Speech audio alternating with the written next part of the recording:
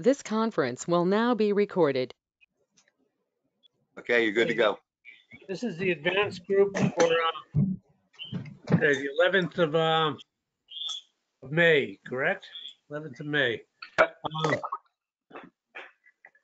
Len is in transit tonight. He's in transit between Florida and his home in Connecticut, so he won't be joining us tonight. But otherwise he would have been here. So the new ones are Felice Baldi. If you can hear us, you know, we'd love to hear from you. Can you hear us? And do you want to participate? If not, we'll move on to some of the others that want to speak. Okay. Okay. Carl, go ahead. You're up. Oh, thank you. No new people today? Okay. Oh, yes, one, but we can't hear them yet. Go ahead. Okay. Updates. So the last we talked, I was on a trial of Weill Cornell ARV 110 medication. At the end of 8 weeks, having taken the daily pill, 3 pills a day, and I had scans, I had blood tests, CAT scan of the abdomen, pelvis, and chest, as well as nuclear medicine bone scan. The results of the scans indicated that the drug was not working, and Dr. Tagawa said, we have to take you off the trial. So since that time, yesterday, I actually had a telemed appointment with my main oncologist at Rutgers, the Soraya, and we had a pretty lengthy discussion as far as the available options that I have going forward. And there are numerous options available to me at this point. What I was comforted by is that Dr. Tagawa had reached out to Dr. Soraya and actually Dr. Stein at Columbia. Somebody call. So the consensus, I have a consensus among the 3 oncologists of what I should be considering as my next step.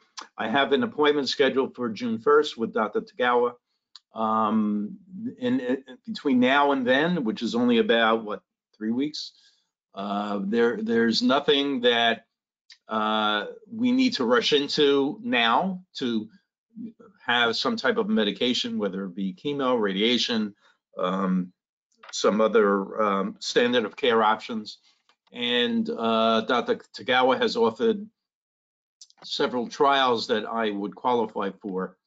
The one that appears to be the most, the consensus has agreed that there is a new trial starting shortly. There's no information yet. I actually wrote to Tagawa and said, can you please at least send me some information on this trial?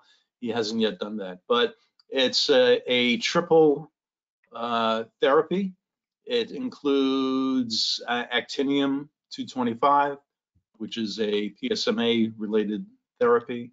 It includes enzalutamide, and it includes Keytruda. So I have no further details as far as how it's going to be implemented. You may be able to tell me if it's an actual, I guess it's a combination of infusions, or if it's something, an oral medication, but I will have clearer information as of June 1st. So between now and June 1st, it's kind of holding steady until I have that appointment. Hey. And you're feeling okay? Yeah, I mean, right, and that was clearly the key question from Dr. Soraya, the oncologist. Well, how are you feeling? And you know, I do have a lesion in the soft tissue, like I said, the rib and the back. That was determined to have been growing as a result of that 8 weeks with the CAT scan. It's grown by about 20% since the beginning of the trial. And but I have no back pain. And so Dr. Soraya says, well, you know, we really don't need to address anything in particular unless you do have effects or you're not feeling well. And I am feeling fairly well. So we can realistically wait until June to have that appointment. Okay, very good. I'm happy to hear that. We'll keep you on So the list. Carl, what were the other, I mean, what were the other options, and are any of them conventional? Oh yeah, sure. I mean, not from Tagawa. Tagawa is, I guess, specifically he focuses on But all his needs- trials. Yeah, because he's got to write publications. That's Right. his motivation. I'm Right. not sure that his motivation is to take care of you. Well, I guess that's a thought. And that's why I do have two other oncologists who have weighed in on what I should be considering. We So talked, what- as I said, we So talked what was the about consensus? we talked about carboplatin. We talked about combination with paclitaxel, which Peter had done recently, and you know, Keytruda by itself. But I said, well, I don't know if I'm a viable candidate for that by itself, but in combination, it should be that much more effective.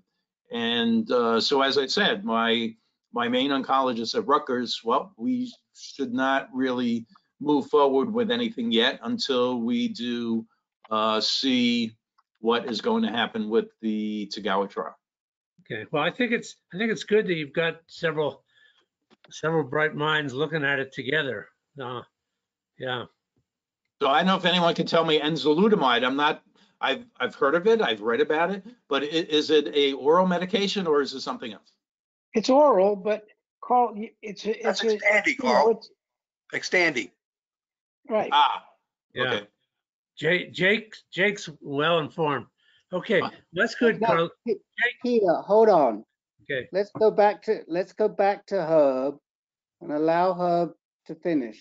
Go ahead, Herb. Well, I mean, I'm just thinking, clinical trials are great. When you've run out of options and you're there, you want to move to untested therapies. It seems to me that you have an option, at least one, which is tested and true, right? Which is chemo. Is there a reason you won't do it? No, you know, I think after having multiple discussions here and with Rick directly, it is an option for me. I'm not saying I will not do it. It is definitely an option for me. And I had a substantive discussion with Soraya at this point, and he clearly said, and in conjunction, as I said, with the other two, well, let's leave out Tagawa, but with Stein at Columbia Presbyterian, they agreed that this is what we should look at right now. What is? The trial. The trial. Right. Right. So I hear that, but I'm very concerned, Carl, that that's because they're hearing what you're saying. And let me just go back. We didn't think ARV 110 was a great idea. And the reasons we said so were because we felt that the reason your disease grows, the cancer cells split and multiply, is because you have a mutation in the BRCA gene, and that's what's driving the cancer, as opposed to the testosterone feeding the cancer.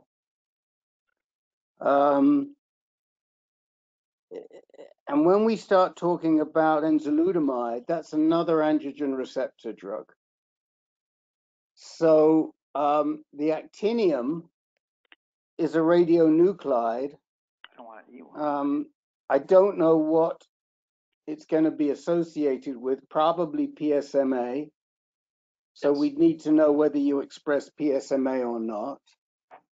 And the immunotherapy, you know, what they're trying to do is they're trying to make that tumor of yours a hot tumor rather than a cold tumor, so the T cells will be attracted to it. And all of those things are very speculative.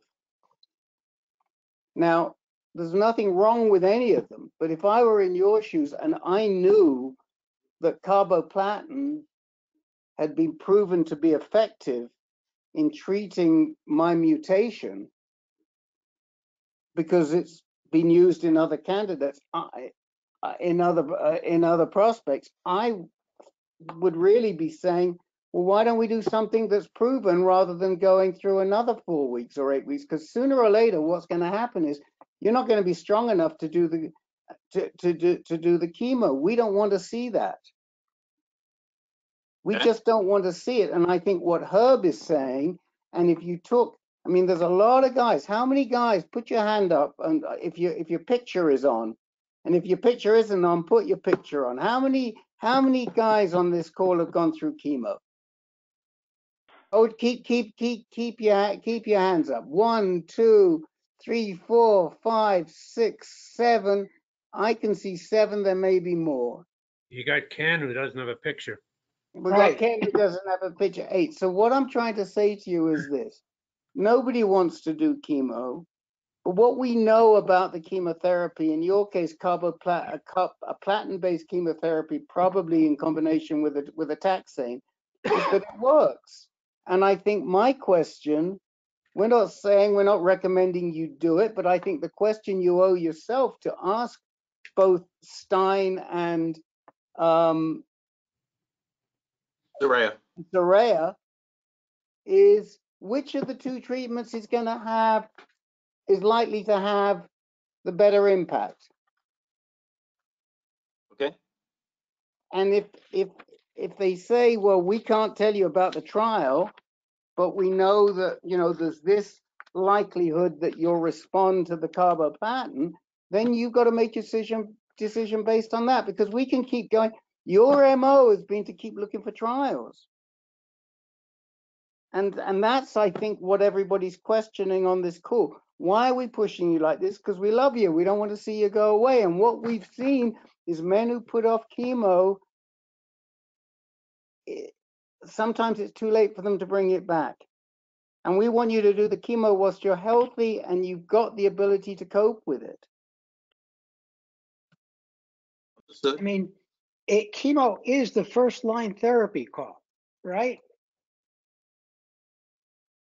So, According to NC. Speaking for myself, chemo was not that bad. Well, it's not fun, but it's not that bad. It was no fun. I didn't get through all 6 sessions, but still, it knocked the hell out of my PSA. Right. Herb, I have a question that, just informational. Is carboplatin officially approved for prostate cancer? I think they use it because it's been effective for women in different cancers. Right. But it's off-label, isn't it? So it's not a proven therapy for men with prostate cancer. But it's often used because of the fact that it seems to have a good track record with BRCA mutations. Yeah, Soraya did say that's an option for me, carboplatin. Right, Peter. It's definitely part of the NCCN guidelines for prostate cancer, because I just looked at those guidelines earlier this week. Okay, good. What I think is, you tried carboplatin. Hold on a second. Let me just finish my thought. I think that it is approved for BRCA for where there's a certain mutation present. So if you have a mutation, a BRCA mutation, then carboplatin is a recommended drug. Sorry, go ahead, Jay. Not necessarily by itself? I think I need to look at the NCCN guidelines again. I think in the NCCN guidelines, I think it said either with docetaxel or on its own, but I can't remember. I can pull them up because I have them saved, but I'd have to look. But I mean, I'm reading a paper here that says, basically, I'll quote it. It says, in a population of advanced prostate cancer patients, platinum-based therapy was associated with anti-tumor activity, especially among patients with DNA repair gene alterations. This is what the literature says. Good. Okay. Well, Carl, you get the point. Yep, But, thank you. you I know, will definitely follow up tomorrow, and I'm going to send an email to Soraya and have a more detailed discussion. Thank you.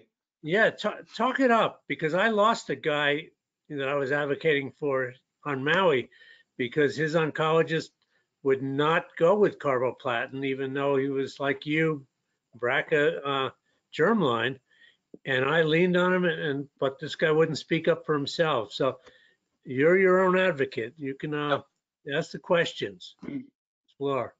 Okay, we got a lot of people. I think there's some new people, but let's keep moving here. Jake, you're up. Okay, thank you. Just an update on me. I've been on cyclophosphamide, which is an oral chemotherapy, for about 15 days now. I had a PSA last week. My PSA went up. Robert Giles, I'm going to mute you. Anyway, I had a PSA. It did go up went from 373 in 1 month. It went up to 436. But I think it's actually going down. That doesn't probably make sense to anybody. But I was before, when it went from 162 to 373, I calculated the doubling time as being less than a month. And now it went up 17%, and my doubling time is 4.5 months. And I think because I've only been on it, I had only been on it 9 days, I actually think the PSA had risen between April and May. And then once I started taking the cyclophosphamide, I think it actually brought it down. If that makes any kind of sense. No, it makes a lot of sense. Okay, thank you.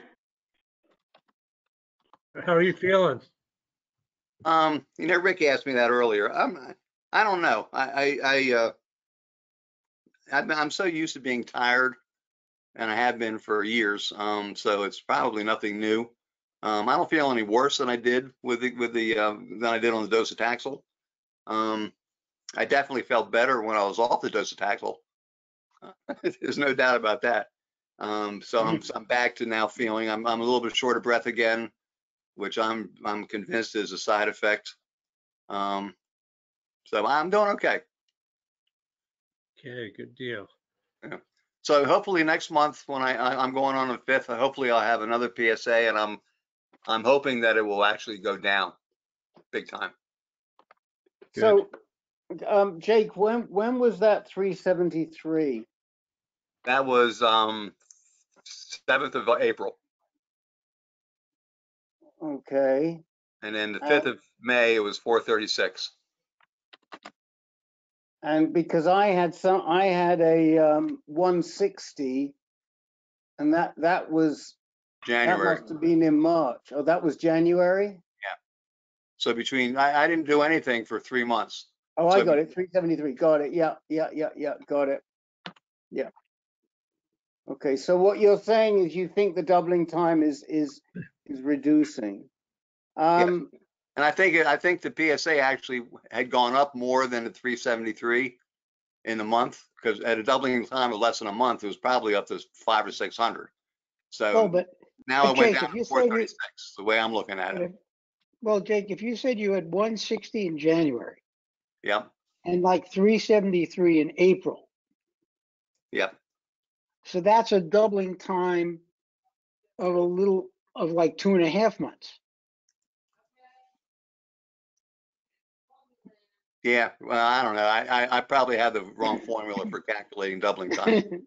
I mean, I could, if I send me your numbers, and I'll do the real calculations. But I think, it obviously it didn't go up that as much as you might have expected, which is good news.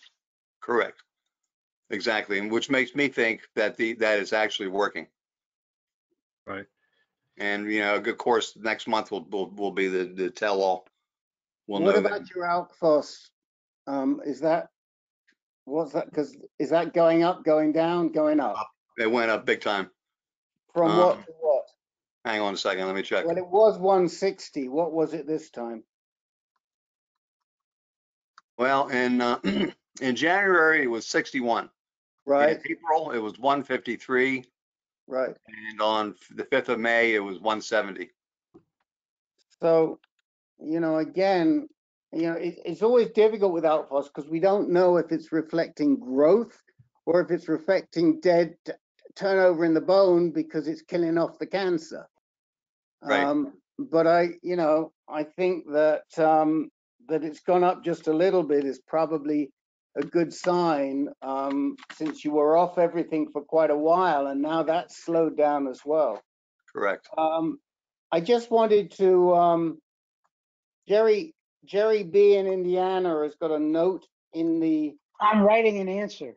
why don't you answer? I think it's appropriate to everybody, so I think we should address that. Go ahead, Okay. Herb. So doubling time is essentially the amount of time that it takes your PSA to go double its previous level if it's increasing. So in other words, if it's going up from, if January 1st it was 8 and February 1st it's 16, that's a doubling time of 1 month.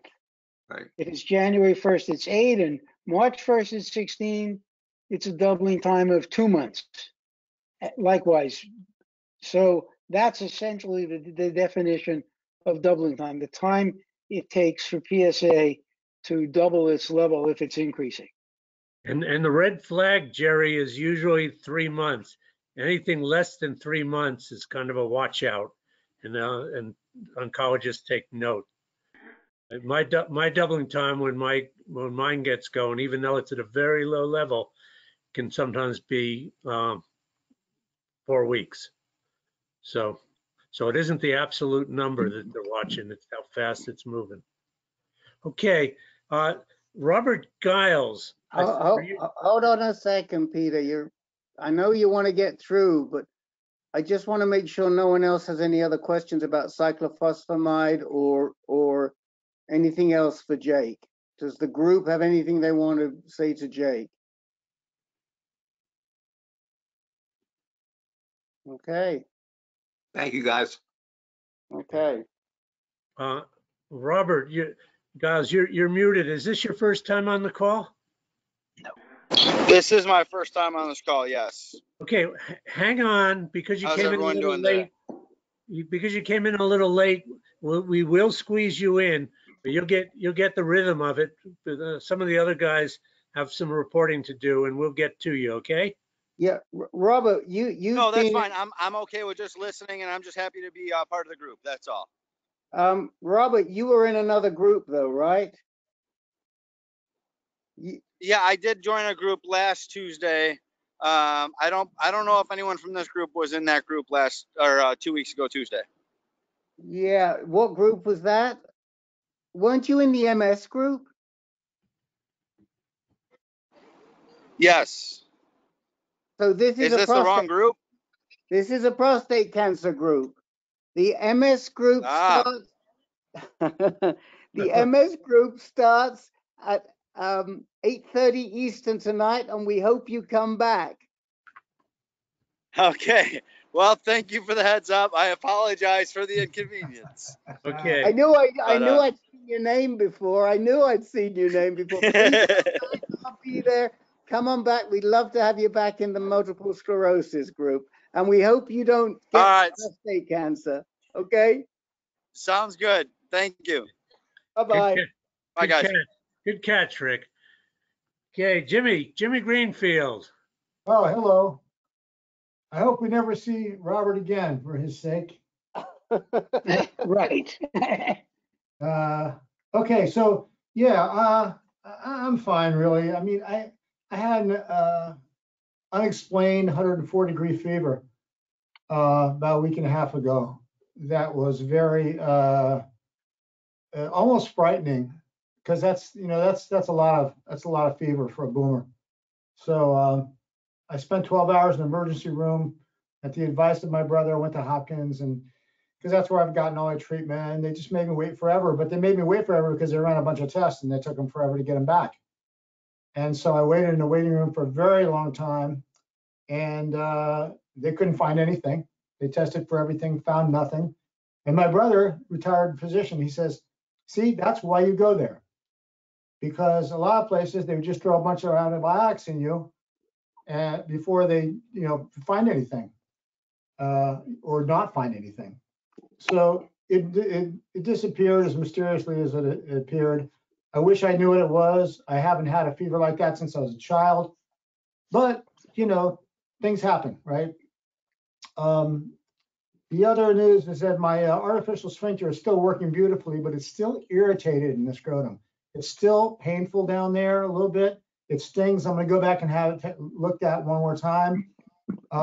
It's delicate down there. I don't know quite how to put it. It's not exactly painful, but it is definitely very sensitive in the skin and very just kind of vaguely uncomfortable.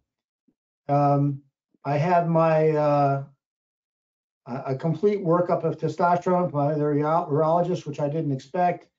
And he gave me my total and my free and my bioavailable and the estradiol and the LH and all this stuff. And he says, I'm doing fine. I mean, that's what everybody says. Your PSA isn't detectable. Your testosterone is not rising very quickly by level of how fast you want it to come back. But in the overall scheme of things, it's a very ordinary sort of progression of returning testosterone. Although I understand why the numbers are sort of misleading. It's an unusual test. I mean, maybe you guys know more about why it's sort of unreliable. Fasting makes a difference, but I had 251 and then a week later it was 117. So I'm not discouraged or anything. I just I figure that it's part of the deal. And I have the usual low-grade terror that, when the testosterone comes back to, if it does to 300, 400, 500 or whatever, that, that concurrently PSA will rise and then I'll have to deal with it. But as I always like to say, I don't have to deal with it today. Only thing I have to deal with today is my wife's out of town. And instead of having the cigars and poker and have the boys over and have a nice time, instead I'm cleaning the house and mowing the yard and everything else. So life's just isn't how it used to be, but that's okay. I'm happier this way in the long run.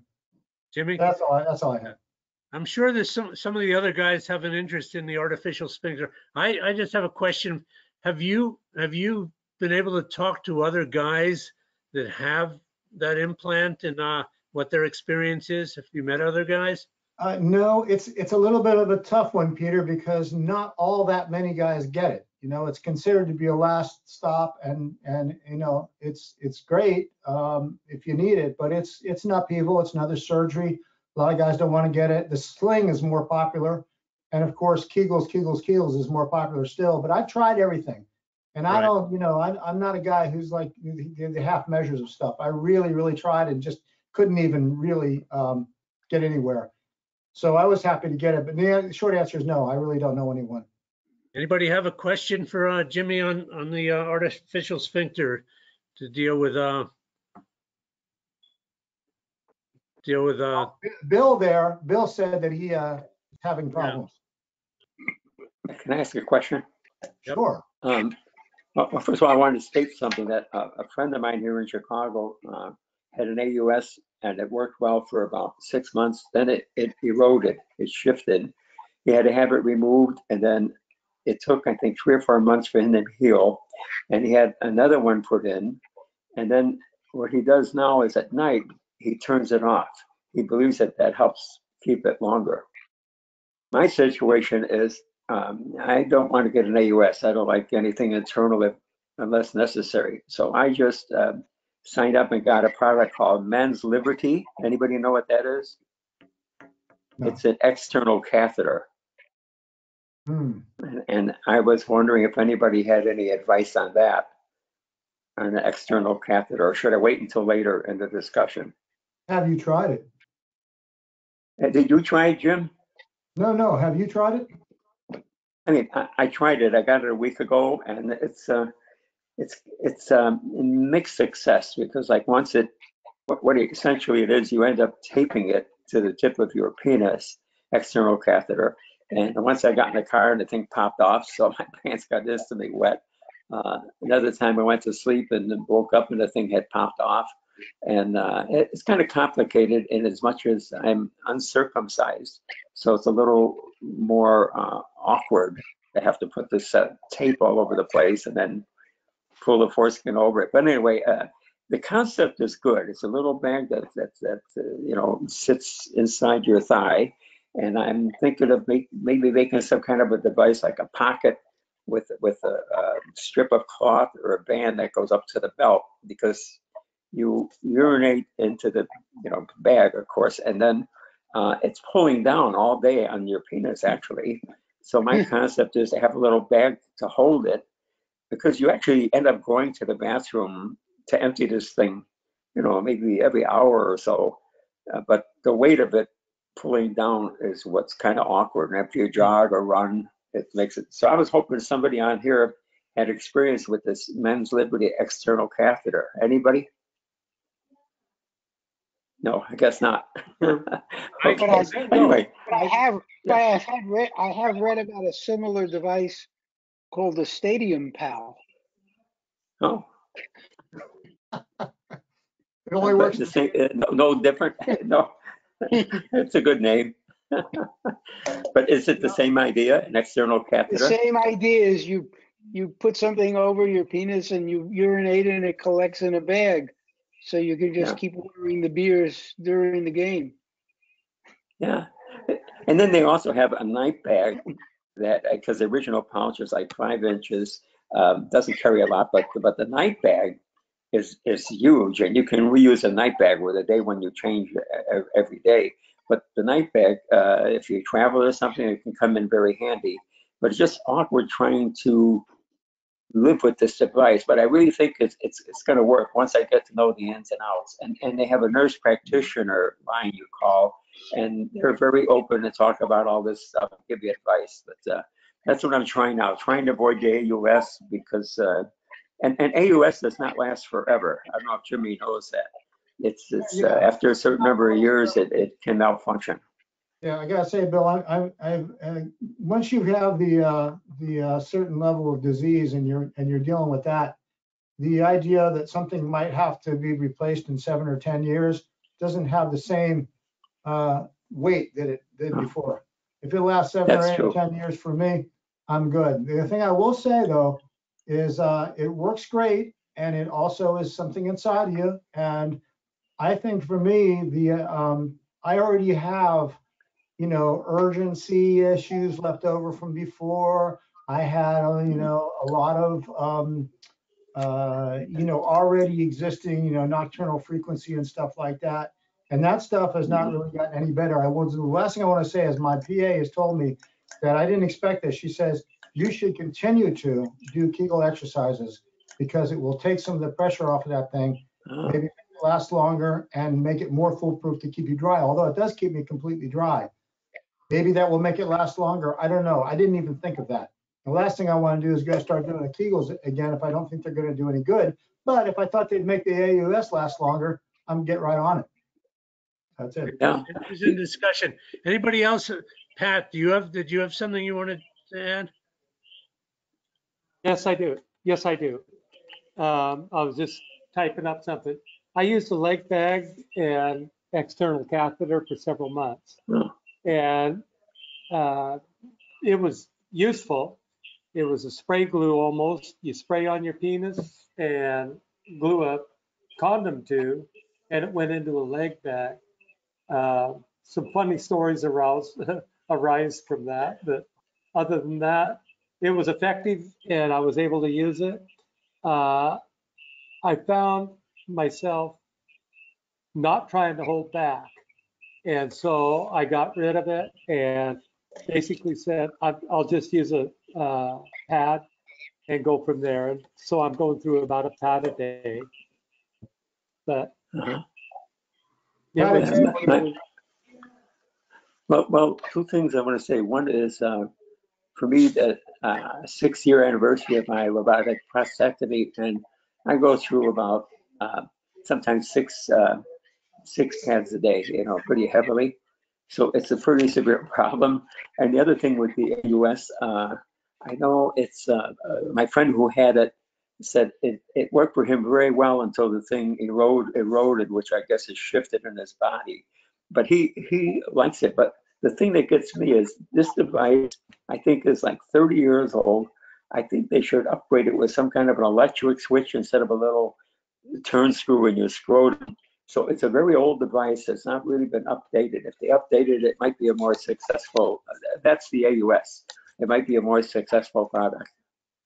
Interesting. Will you get to work on that, Bill? That's right. Did what? I need you to get to work on that. I think what we talked about last time is having a Bluetooth signal emit so you could start it and stop it from your phone. Wasn't that right, Jimmy? Yeah, the advances are coming, but like a lot of other things, they may not come from me. But I tell you, I gotta say, overall, I'm very happy with it. And I just, if it doesn't last forever, I'm good with that too. And you've been in continence for as long as I have, and Bill, for as long as you have, when you get an answer that I don't even use a pad anymore. No pads, dry as a bone. So you can't, it's hard to refuse that. That's wonderful. Let me ask Jimmy a question. Jimmy, did you say that your testosterone recently tested on one occasion to 250, but then it was 115 when you tested again? From 251, a week later, it was 117. And when was that? How long ago? 3 weeks ago. Okay, so let me just say something. First of all, that's great, because it does show that your testosterone's coming back finally, because the last time I talked to you, it was less than 100. So it's coming back, number one. Number two, testosterone swings violently. It all depends what time of day, and I don't know what influences. Dr. Mark isn't on the call today. He could tell you, but it can easily swing 200 or 300 points. You can test 400 one day, 700 another day. So the fact that it swung like that is not something you should be too concerned with. What you should be happy about is that you're really back up to 250, and you may be getting back up even higher, and that is a great sign. That's why I wanted to come back to you and verify that. That's great. Yeah, let me just say that I don't have any very noticeable lessening of side effect except fatigue. I don't have the fatigue. My mood is different. I can definitely feel a difference. And I don't need to attach to it, but it's a beautiful thing. My wife has put a padlock on the bedroom door, so I must be coming along strong. Now, Jimmy, how long are you off the ADT? Last 3 months shot of Eligard was in September of last year. So that September wore off in, say, December, and so you're 6 months out. So this is all right. And I'm bringing this out because a lot of guys ask that question. How long is it going to take to get back? There's a lot of factors, your age, how long you were on it. But, we usually think that if you start, I didn't see anything for the first 6 months. So I think you're on the track, and it's good to hear. Well, thank you. I certainly feel differently. I don't want to talk about how great I feel, because I know a lot of guys here, they're on the sauce, and it makes me feel funny. But for all those who have been on intermittent or anything like that, then you know what it's like. And when you've been on the sauce for a while, then you hang in there like I did. I exercised a lot, tolerated it well. Didn't really feel like it was that big a deal, but when you take it away, I'm like, wow, okay. So not everybody gets that reaction too. Some people don't have that strong a reaction to it. Some people didn't have high testosterone when they began. But for me, yeah, I can feel the difference. Okay, guys. So let's move on a little bit. Bill, I sympathize with you though. I was on catheters for 8 months when I started this journey, not because I was leaking, but because I had retention. And I know that feeling of the weight of the bag on your leg. Every week I'd be experimenting. I'd be using Velcro. I'd be using snap trunk latches. I was doing everything. I was making my own stuff. And then the night bags, you know, when those overflowed onto the rug, you know, I had to start carrying buckets around. So I know the pain and the craziness. Okay, let's move on to Joe Mergia.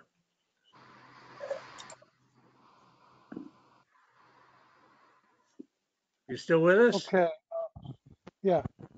You got me? Yep. Okay. I had a question. I thought I heard somewhere that a well-known genitourinary oncologist from Chicago is moving to Dana-Farber. Did I hear that, or did I dream that? You heard it. When is it going to happen? I want to say June. John Ivory, when's it going to happen? I know her she's last seen patients in Chicago in June. I don't have any idea when she's starting at Dana-Farber. Okay, because I looked both places and it didn't look like anything had changed. Yeah, Alicia Morgan's. Oh, yeah. Well, I'm thinking I want to move up from my present medical oncologist. My loss is your gain. Okay, and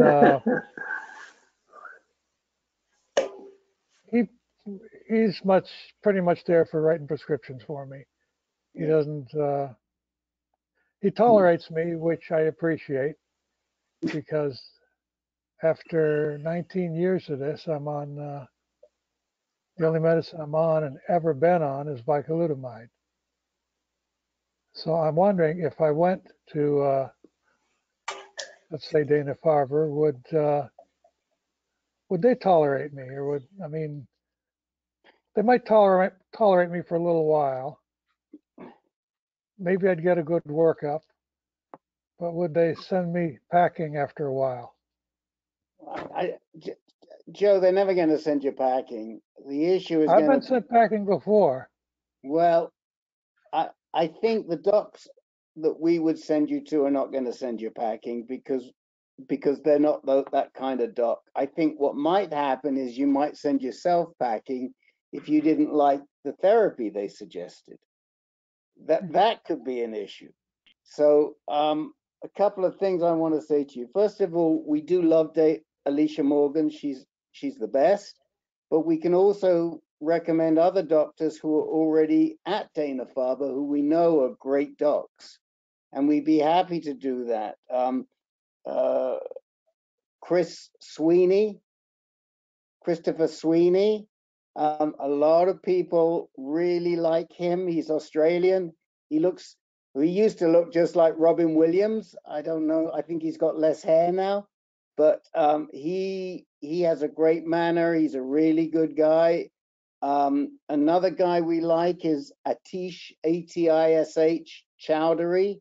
I think he spells it Choudury, Atish Chowdhury. I mean, I can name other docs, but they're not as high up on my list. But you know, I think there's a guy that Rusty sees there who he likes. I think his name is Parker. Let me look and see if I can give you that name. But anybody else have any names they want to bring up at Dana-Farber? Ellie Van Allen is lovely, but he doesn't see a lot of patients but he's really good. If you could get an appointment with him, you would like him. Ellie, E-L-I, Van Allen. Any other names, anyone? No? Here, I'll tell you what Russ's guy is called. I'll try to anyway, if I've got it written down. No, I don't. Joe, where are you going now? Sorry, Dr. Roberts is Roberts works under Sweeney. I don't know his first name, but Russ seemed to like him. Yeah, I'm going just to a local oncologist and oncology group right now. Isn't Ken Anderson using Paul Korn at MD Anderson? No, we're talking about Dana-Farber. Oh, I'm sorry. But you were only 3,000 miles off, 2,000 miles off, but you're close. Let's just see. Joe, where do you live? Syracuse area, New York. Ooh. You know, there is a guy in Rochester that a couple of the guys have used and they like him. Is Tracy on today? Let me give you his name. Hold on a minute. So you don't have to go so far. I mean, you could take a scooter over to Rochester, couldn't you, from the Syracuse area? It's about 100 miles. And how far is it to Boston? 300. Okay, we want 10% of the gas savings here, Joe. Let me tell you his name. Boom, boom, boom, boom, boom. I don't have it. I'm looking at his notes and I didn't write the name down. I'll find it for you and send it to you.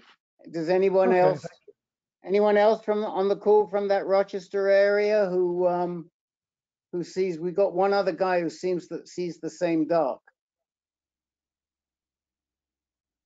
Watch the chat window. I'll see if I can find it for you. If not, I will definitely send it to you.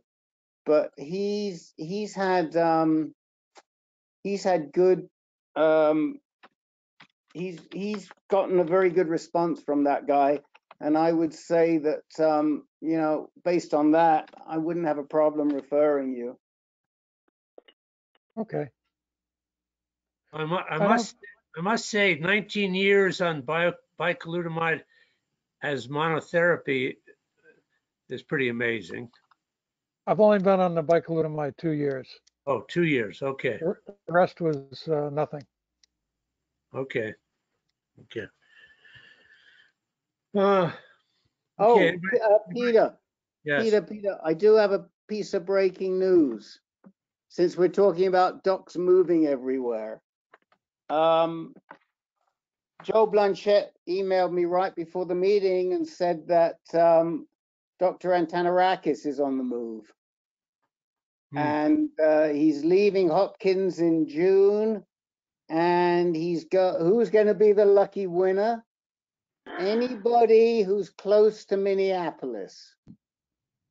He's going to Masonic at the University of Minnesota. As far as I know, Chuck Ryan is still going to be there. So what I'm guessing is Chuck has hired him to head up the GU service, the genitourinary service. And if he has, it's a really great acquisition for Chuck. I'm really pleased for both of them. I hate to hear that, Rick. Yeah. Because I have a teleconference relationship with Antonarakis. Well, that's not so bad for two reasons, okay?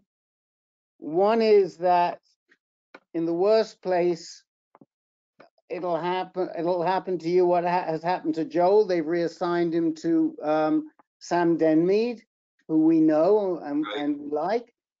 The other is that we could probably get Antonarakis to talk to you from the University of Minnesota. Right. There's no reason why not. And especially since, you know, I can lean on Chuck. And Antonarakis knows us. And I think that we could just as easily, when you next time you want to speak to him, you'll tell us. Right. And Herb has put, I think that's who it is, Van Velthuizen. I think that's who it is at Rochester. So Herb, could you put that out for everybody? I think that was the guy.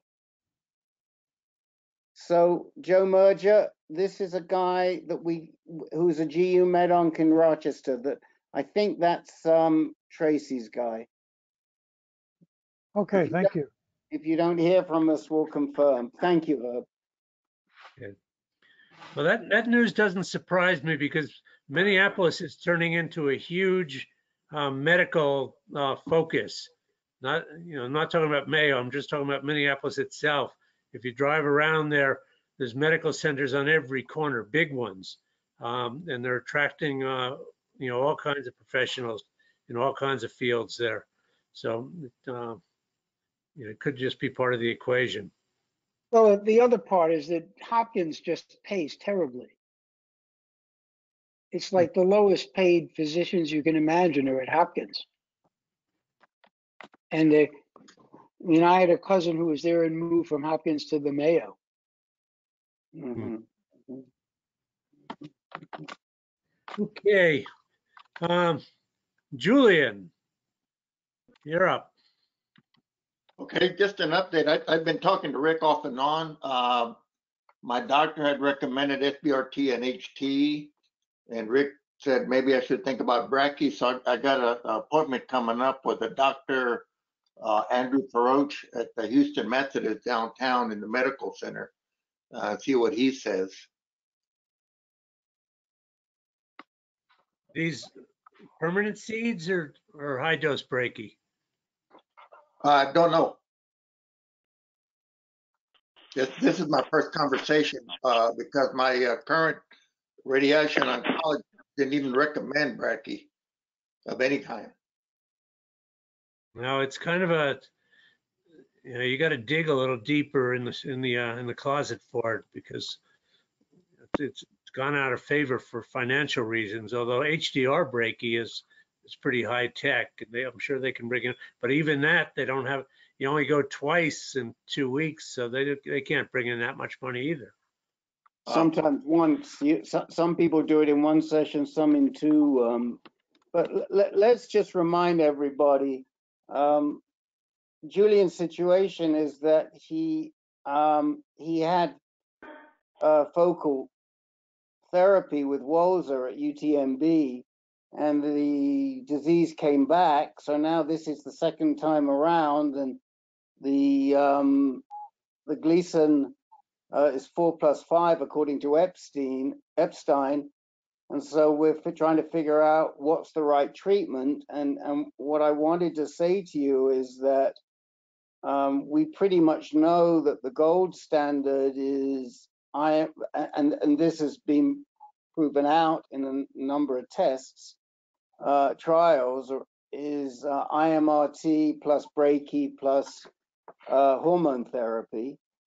So that's a really good combination. It's a better combination than just plain hormone therapy, plain image-guided radiation, and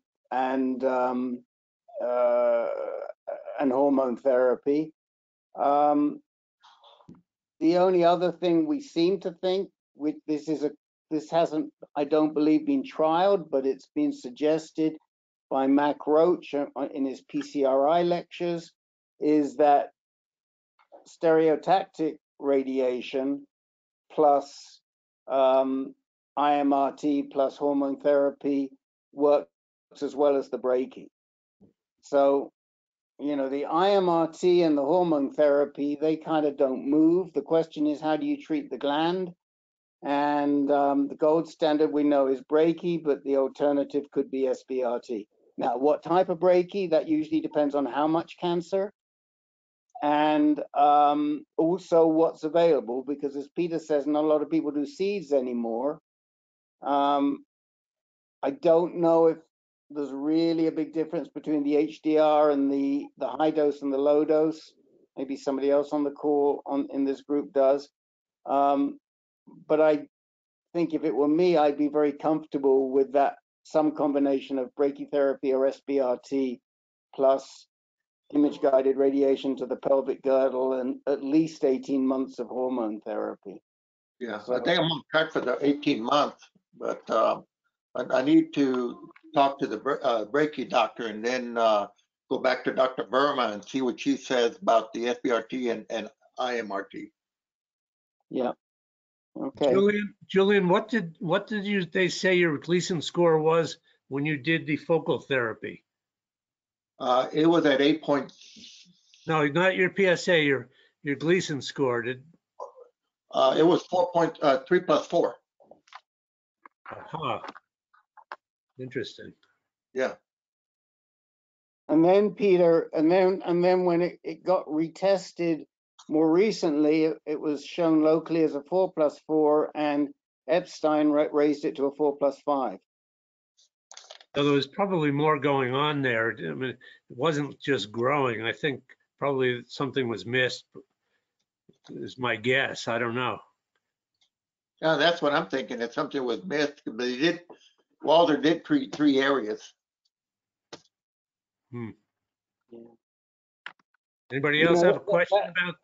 And that concerns me too, because if you've got to have focal therapy in 3 different places, you got to wonder whether focal therapy is the right treatment in the first place. Why Walter's treating you in 3 different places for focal therapy? Wouldn't you say, Peter? I think so. I mean, those of us, I mean, we're on the advanced call, so we don't talk much about focal therapy, but except when it's failed earlier, and we all probably have some horror stories and bad stories about friends or people we know that went through it and then later on got diagnosed with something more serious. It's a tough one. You know, I mean, it's been focal therapy doesn't seem to be moving on a fast track to be well accepted. And the good practitioners know where their limitations are. They'll just, you know, they'll make sure that they're treating someone who's really a 3+3 or maybe a 3+4, but they don't want to take a risk beyond that, and rightly so.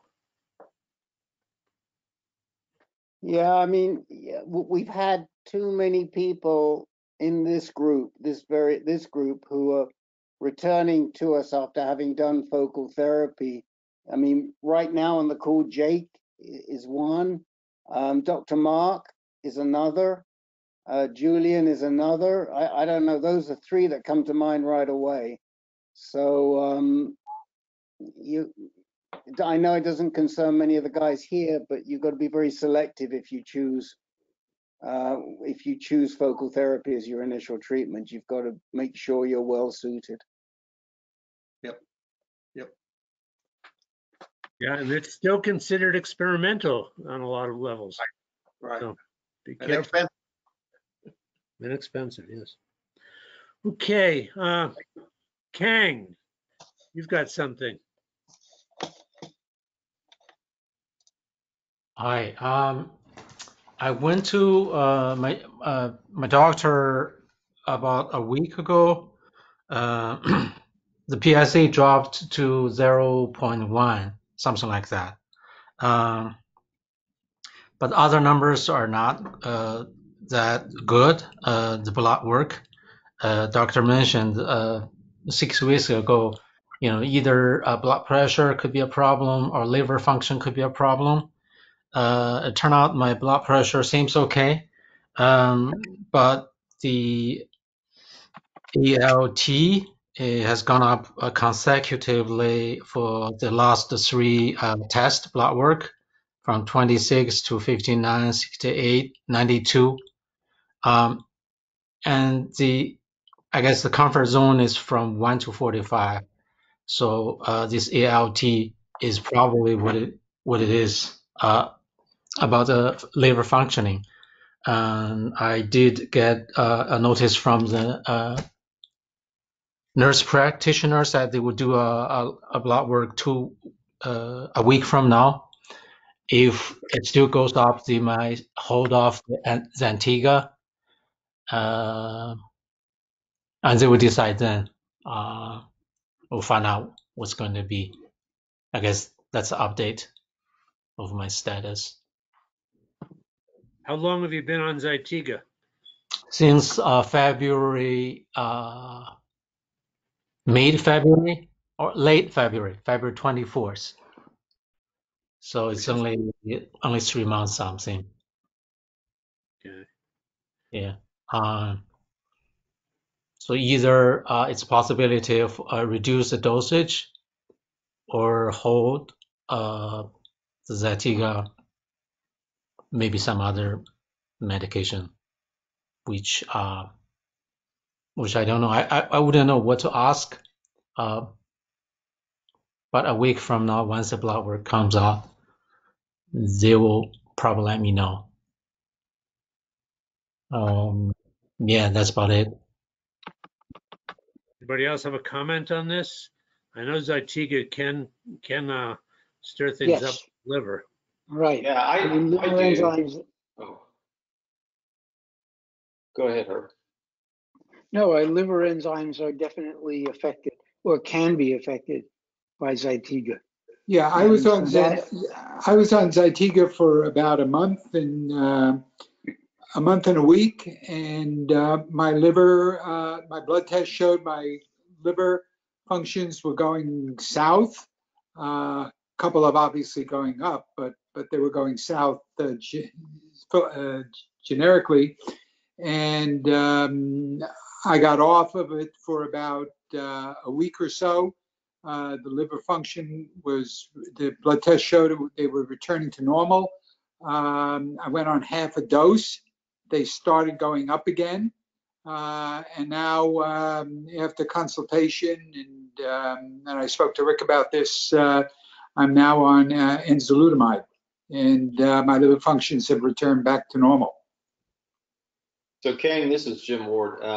I experienced some elevated ALT and AST, and it was right after I began Zytiga as well. But I think they were elevated for at least 2 or 3 months, and we just kind of stayed the course, and then it leveled off, and then it went back to normal levels. So obviously everybody can have a different experience, but that's my recollection.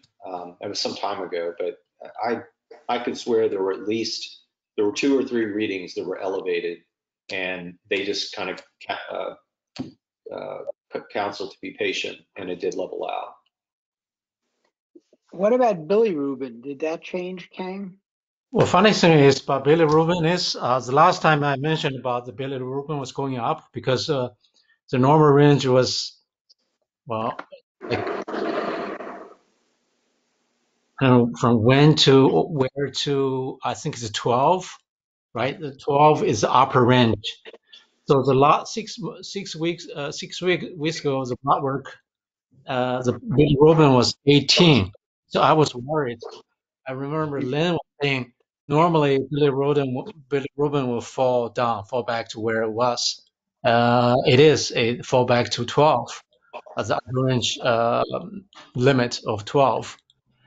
But this ALT just seems going north, non-stopping. You know, it was like 28, 26, right? Once I started Zantica, it's going up 59, 68, 92. It has no sign of stopping, no signs of slowing down. And also AST. Kang, couple of things. One, do you feel crummy? I mean, do you feel like a little bit sick and sort of a little lethargic all the time? With Zantiga, yes, definitely. But I take the advice of people from the supporting group, go outdoors as much as I can. It did make a difference. It would be like many times. It does make a difference, I have to say. But I noticed, when you are getting old is one thing, but this medication of Zantiga, maybe Lopron, I don't know, just makes that process goes faster. You just going down. Your physical or some other things goes with it. It's going down faster. That I would say I'd say a couple of things to you on this one. First of all, I never did Zytiga. I didn't have to, thank goodness. But I had problems with my ALT and my AST just from the Lupron, and they were high all the time I was on the Lupron. They were right at that. They were right at the upper limit, not at the height that you're at, but they were right, I think, at that 45 limit. So the Lupron can affect you, and the abiraterone definitely affects you because abiraterone is processed through the liver. And that's the reason why we're able to, some people will take a lower dose of abiraterone with food because it becomes more active because of the liver function in your digestion. What I was going to suggest, but Stan beat me to it, is that to discuss about going from abiraterone to enzalutamide, or not necessarily only enzalutamide. You could consider apalutamide, or even better, if you could get your doctor to go with it, darolutamide. Because those are all androgen blockers. They work in a different way, and they're not processed through the liver. And probably what you're going to find is that that liver function will return to normal. And we hope that it will do just as good a job in controlling the prostate cancer. And so you'll be able to stick at that 0.1 level. So Stan, how is your PSA moved when you went from abiraterone to enzalutamide? It's gone down. Gone down. Yeah, it was it went down to 0.89, and the last reading I have now is 0.34. Great. Okay. Well, Kang, I don't know that yours is going to go down much more because you're already at that 0.1, but you might be at less than 0.1, which is the dream place.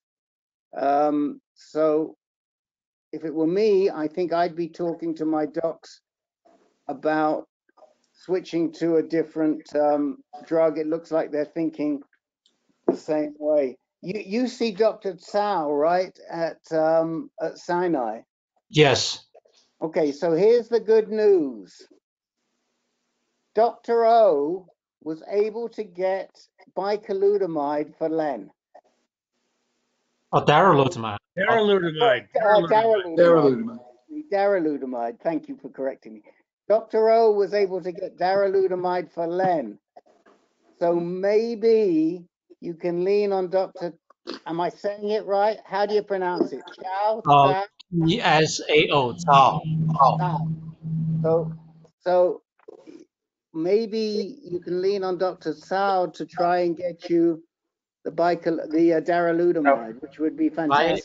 Should I mention Lynn's case? Sure, you can. Okay. You can say that, you know, one of the guys in your support group is a patient of Dr. O's, and he got him darolutamide. I'll bring it up and see what happens, and I'll report. Okay. Okay. Kang, one other tip, because I've been on darolutamide for about 1.5 years now, and it doesn't. I don't qualify for insurance on it. In fact, my insurance told me they wouldn't give it to me, but Bayer gives it to me out of their own pocket.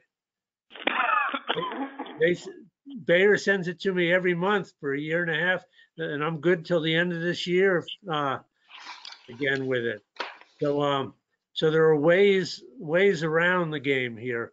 So it's not just a doctor. It could be Bayer itself could be a key player in it. You think I should contact Bayer myself, or? Well, Bayer has a program where you can get 2 months of it free through their Dude program, and I think they still run that.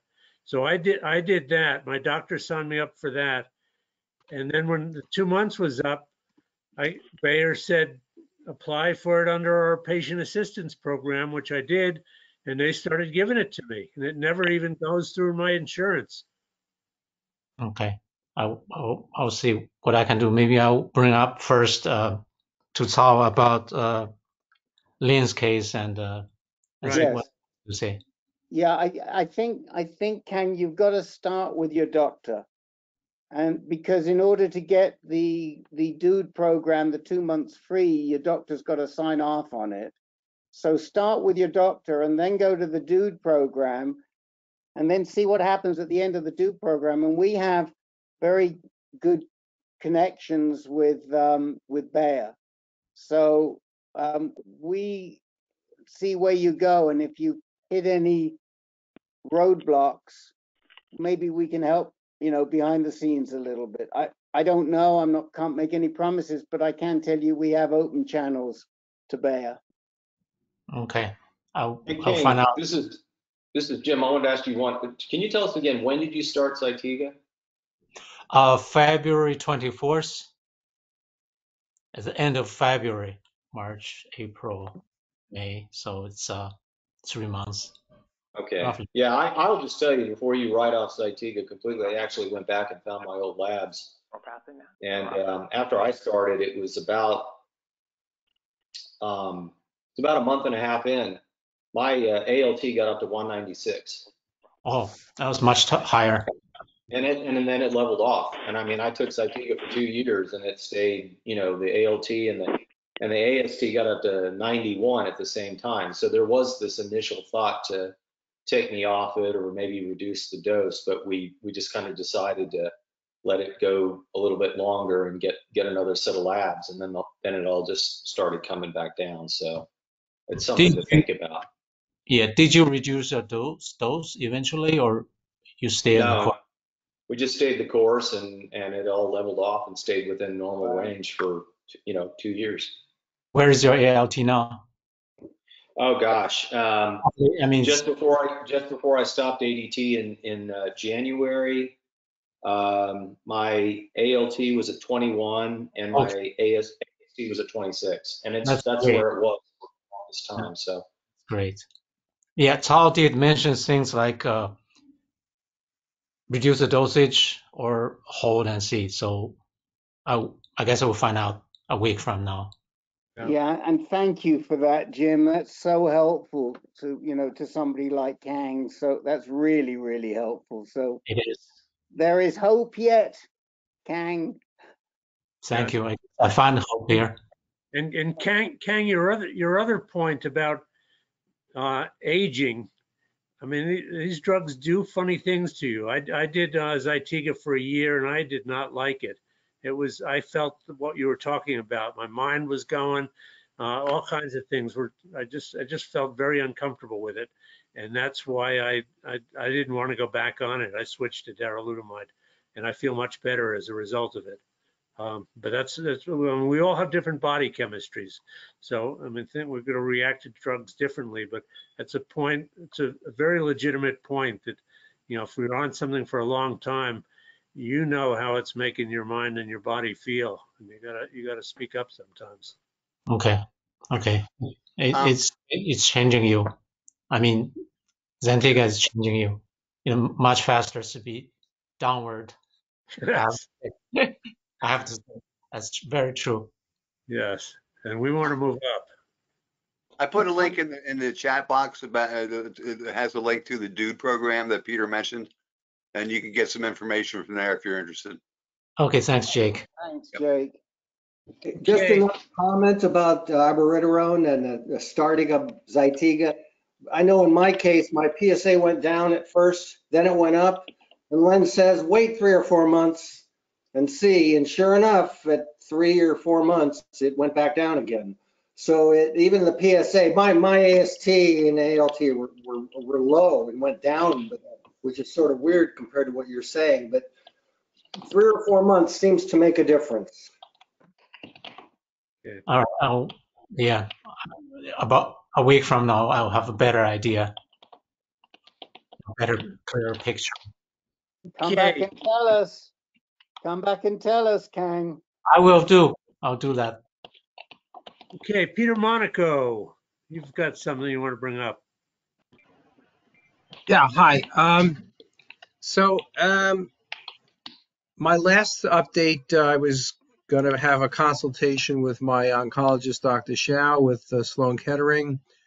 I had that consultation to discuss my rising PSA of late. And once again, she was balking at ordering a Axumin PET scan for me. She laid out a course of 12 months of Lupron to do simultaneously with bicalutamide, I guess, which is also known as Casodex. And that was her path of action. And I kept insisting that I thought I should probably be getting a PET scan because it's a little alarming how fast my PSA has gone up in about 6 weeks, from 0.1 to 0.7 to 1.7. So that's pretty quick. She didn't disagree with that. However, she was insisting that she believes that my disease is still early stage micrometastatic and a PET scan wouldn't change the course of things. So I was going back and forth with her, first on the phone, then communicating with her through the portal that they have. And then there was a divine intervention when I happened to speak to Jake, brother Jake, on an unrelated matter regarding our technology recordings. And he said, you have every right to just insist that she give you this test and do with it what she will, but you should get the test. You're entitled to it. So I called back the office and said, I want to get this PET scan, irregardless of her course of action. I don't necessarily disagree with her, what she's recommending for me at this time, but I still want to know where I stand and if a PET scan might reveal something more than the standard issue, CAT scan and bone scan, which have gone undetectable thus far. I had them a couple of weeks ago. So I'm in the process. So they agreed and they sent me a script, and I'm in the process of scheduling a PET scan right now. So thanks, Jake. So we'll see what that might reveal and if that should revise her path of action for me. Right. Glad I could help, Peter. Good luck. Thanks. Yeah, I mean, look, I think there's a lot of guys on this call right now who are saying more power to you, Peter. Well, it's true. You do have to advocate. It is true. If I didn't have this, I was citing this group in my conversations with her. I was like, Dr. Shao, I have to say, I attend these calls. It's called Answer Cancer, and it's a group of men who are subject matter experts and yada, yada, yada. And they are insisting that a PET scan is appropriate for me at this point in time, despite the bone scans and the CAT scans being clear.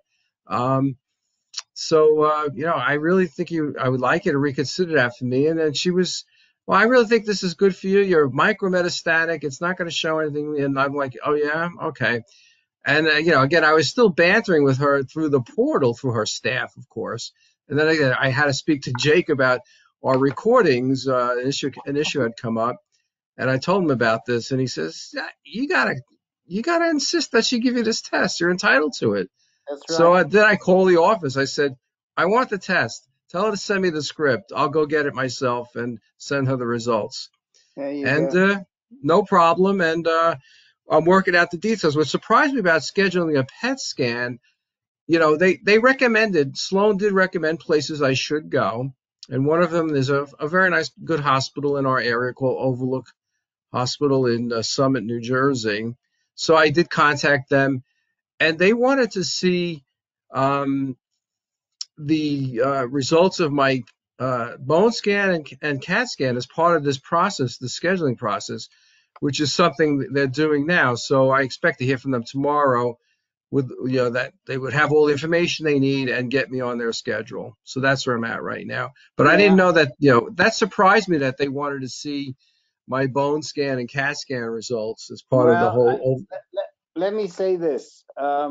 First of all, I wouldn't be surprised if they even insist on you seeing one of their doctors first. Okay. I don't know, but if they did, I wouldn't be that surprised. Secondly, I think the reason they're saying that is because it may be related to the Axumin approval, but the Medicare Axumin approval. Right. The fact is, this is Medicare approved for men 65 or over, and you are entitled to get to it. And frankly, if they say to you, you got to see a doc, you can say, you know, I got this script, this comes from MSKCC, they don't do it, and they want someone else to do it. This is why, gents, it's difficult to get an Axumin scan at Memorial Sloan Kettering, because they make you jump through hoops. But I just want to say, we're really great. It's really great that you stood up for yourself, and we're very pleased to hear you're getting it. Anybody else have anything to say on this issue to Peter? Yes, I just wanted to say to Peter, and I was writing something in the chat directly to you, Peter, since I am also in New Jersey, and I've had 2 Axumin scans at a particular facility where I highly recommend that you look into this Dr. Kranicki is his name, and he has his own facility. He has a PET scan machine, which is a digital PET scanner, and he claims it's only one of a handful in the entire country, and it's the most advanced PET scanner. So he's been wonderful to me. Can you send that information through the portal, or Yeah, I could put my email out there so you could just shoot it to me directly if that's okay. Well, I'm sending right now in the chat directly to you, so okay. check that Thank out. you. I see it. Okay. Well, thank you. Thank So in you, the meantime, I you know, Dr. Shah had called in a prescription for me for the bicalutamide, but I made an executive decision. I've had it for a week. I'm not taking it until I get past this PET scan. I'm assuming that's the right thing to do. I see a few heads nodding. I see you Because I know getting it's some going to good start. support from this group. We don't give, just remember, we don't give medical advice. Right. Have you been But on? I mean, the idea is it would start if it were to start, you know, dropping the PSA and getting the cancer to recede, then that could skew the results of the PET scan, I assume. Right. Correct. So Have you been on Casodex before, Peter? I did, yeah, in 2015 when I first started my journey, I was on that Casodex. It was only for about 30 days, and you know, it was done in. I started about 2 weeks before I started on Lupron. Then I went into radiation from there. You know, and that produced you know, a 4-year drug holiday for me. So I didn't have any problem with it. You know, any of that treatment back then. Well, you were only on it for 30 days. If you're going to be Right. on it for longer, you might Yes. want to have the conversation because it can enlarge your breasts. And So I know I hear. some people get spot radiation on their breasts to stop that. And you got to do it initially. You can't wait and do it later on, because once it gets rolling, and you know, we all have different body chemistries, as I said. It affected me a little bit for sure. So how would you? Who would get that? Would you go through your I would oncologist?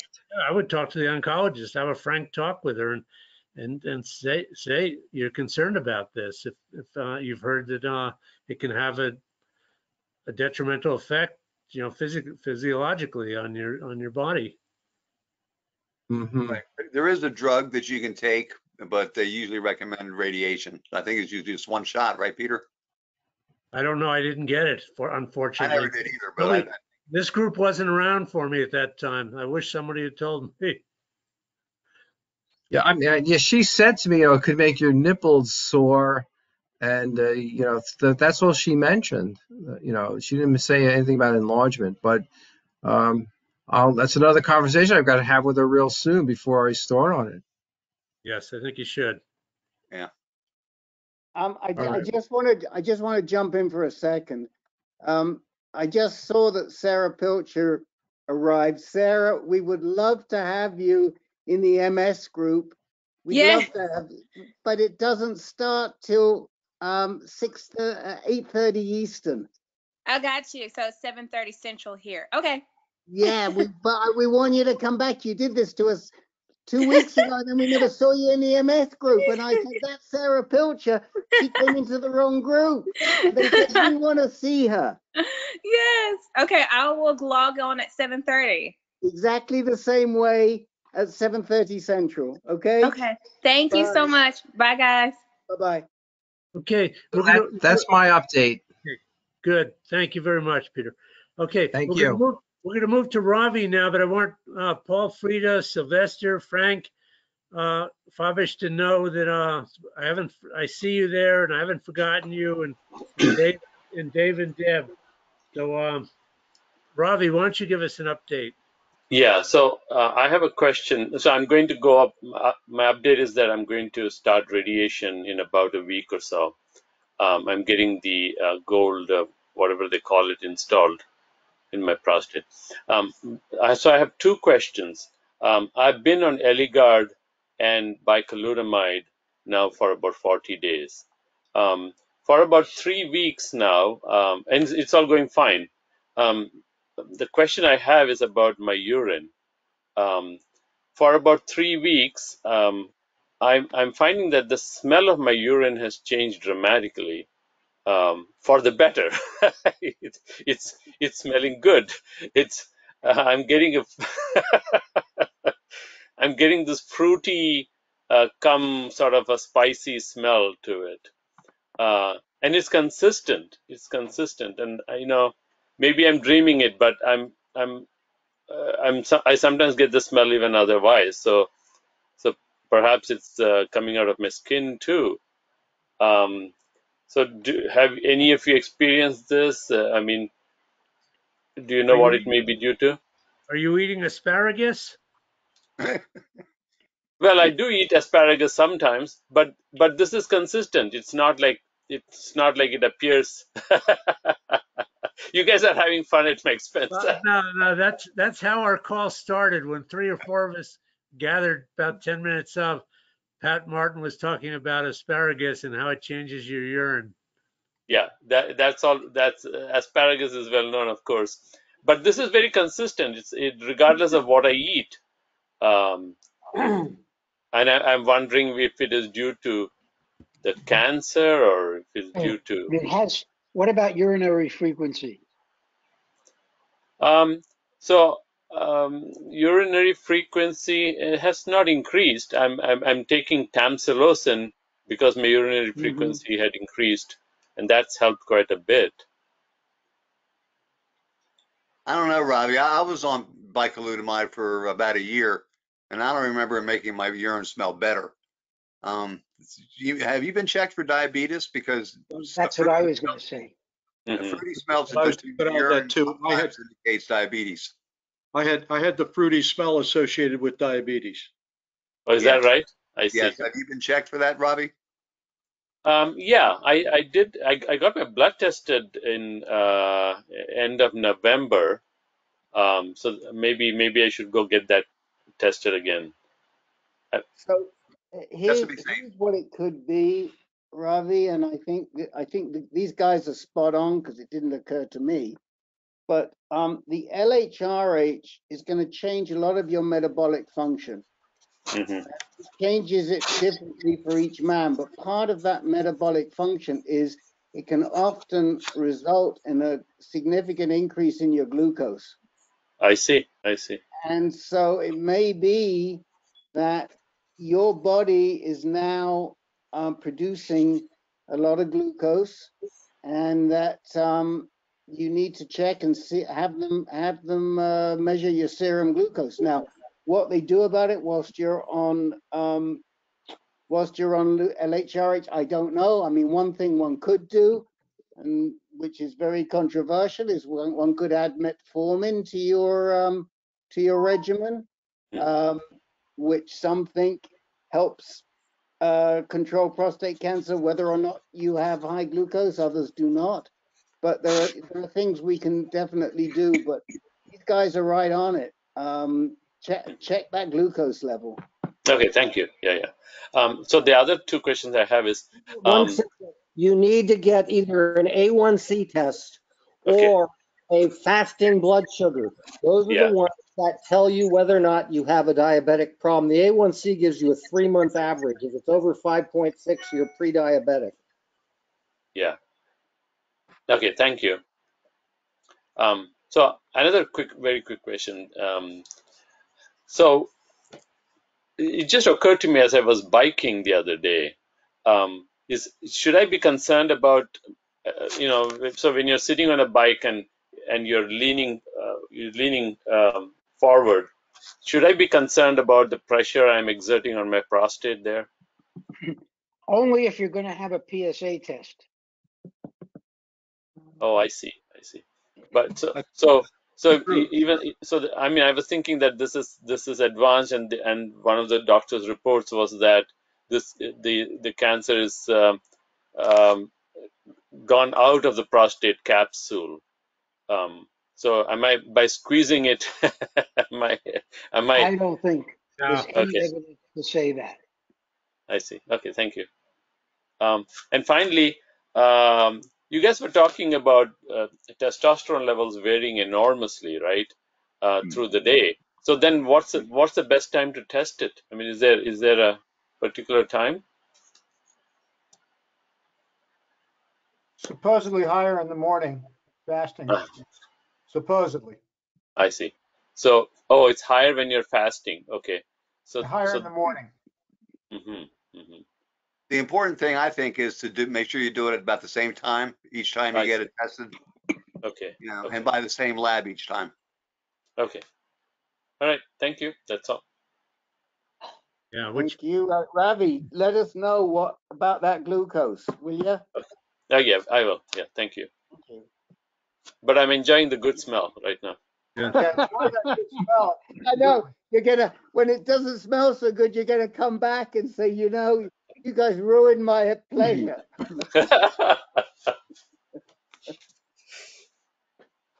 Okay. David, Debbie, you had something that says.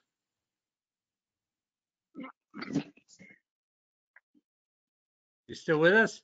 Yes, I have a question. Go ahead. Does anyone know about neuropathy? Oh, yeah. Yes, we do. Yeah. Okay. Causes Hands or feet?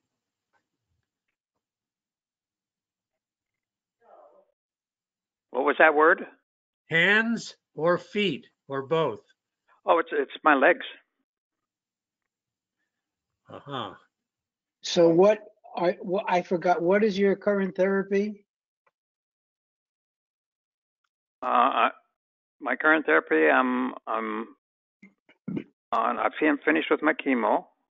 That's a little strong. I'm on a holiday from my chemo. I had 9, and the doctor's giving me a holiday right now. So the chemo was Taxol? Was what? I'm sorry, you don't know that word. Was docetaxel? I believe so, yes. So that is a major cause for peripheral neuropathy. And so even though you might have had, it could develop even after you finish the chemo as a delayed effect. So I got another. That clearly. I'm sorry. That's sort of the most parsimonious explanation. I have another question that's samely related. I'm taking Erlita pills. I've also heard that can cause this rash, red rash. It's not so much Erlita. Maybe apalutamide or Erlita does cause a rash. I haven't heard about it, but if you're taking Lupron, LHRH, Eligard, Lupron, any of those, that can cause neuropathy. Doesn't happen that often, but it happens, and I'm an example of it. So the combination of hormone therapy plus the docetaxel is quite likely to result in neuropathy. And what Debbie described to me, I know you did say you thought you had sort of a skin rash, but it's really more of this burning sensation. And it's that burning sensation that made me think that it was neuropathy, and why I asked you to raise it, because as the guys on here will tell you, neuropathy manifests in a lot of different ways. Right. It can feel like there's something on fire, but you can't see it. It can feel like somebody's sticking a needle in you. This week for me, or last week for about 10 days, I felt like I was treading on a stone all the time. I had a little pebble, but there was nothing there. Then it dawned on me, oh, you know, this is a neuropathic response again. So very likely what you are dealing with is some type of neuropathy, especially if you cannot see anything and the skin looks normal. There are a number of pharmaceutical solutions. The most popular is a drug called gabapentin or Neurontin, but there are also some, as your wife will favor, there are some homeopathic solutions too. And I completely forgot I had it. I've got an essential oil that is supposed to be good right here for neuropathy. And when I told my friend, she said, "Didn't I give you an essential?" Oh, I said, "Yes, you did, but I forgot I had it and I didn't use it." So now I'm waiting for that pebble to come back so I can see if I can get it to move with this essential oil. But I think that's what I'm, again, not a doc, but what I'm thinking is that you could have an issue there with a neuropathic response. It's really, really common from docetaxel, right, Herb? Absolutely, absolutely. And again, it manifests in many different ways because what you're doing is you're interfering with nervous system conduction. And so sometimes it's going to be pain, sometimes it's going to be a burning sensation, sometimes it could be itching.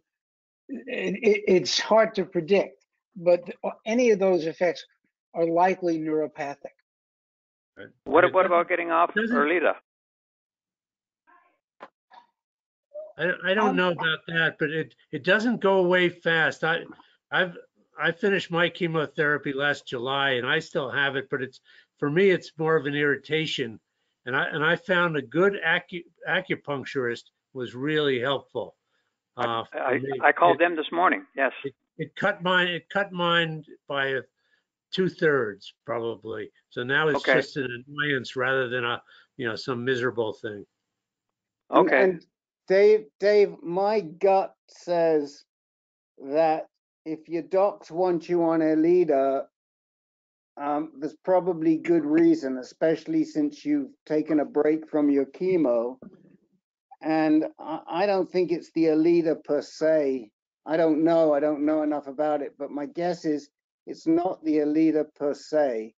I think it's more likely to be a result from either the docetaxel. But right.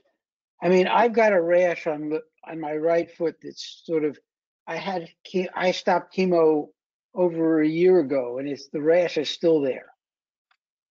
And it's not dermatological, it is neurological. Okay. David, my doctor recommended that I try vitamin B6 because I didn't have the tingling so much. I had the pain in my calves when I'd walk, and she said that was also neuropathy. As everybody's mentioned, there's different variations of neuropathy. But I tried vitamin B6, and it did seem to help a little bit. Okay. You can get that over the counter pretty much anywhere. Yeah, mine is an issue sleeping because and I wear gloves to bed because sometimes I scratch in the middle of the night. I can make my legs bleed with scratching. So I wear white gloves, and that stops me. I can scratch myself, but I don't even know it, and it's not making any indentation. The skin is like leather. Yeah. David, I had at one point during chemo and afterwards, I changed how I slept in my bed. Instead of the headboard being for my head, I went down the other way and put my feet against the wall because it gave me a great relief to be able to push on something. It helped my my leg and feet neuropathy considerably. Okay, that's my only issue. That's my only issue left That's with great. my treatment. Good. Yeah. Okay, Paul, Okay. Frida, Sylvester, Frank, do any of you guys have something you want to contribute tonight or talk about or ask? I'm good tonight, thanks.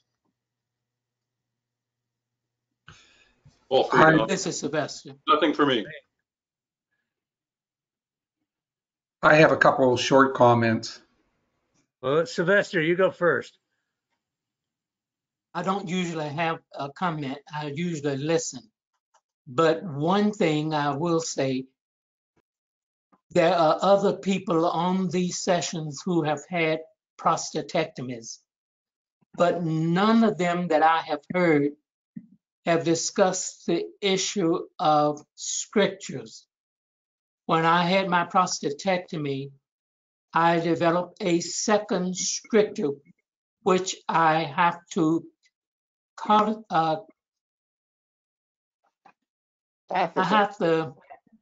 catheterize myself daily.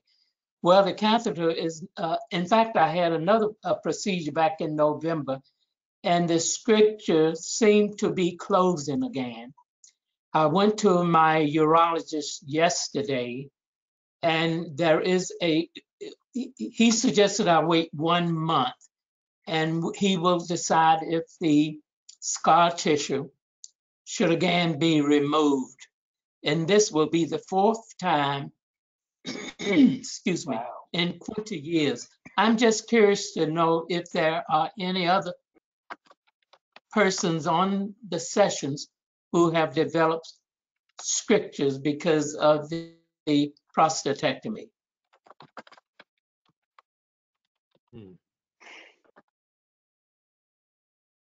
I guess not.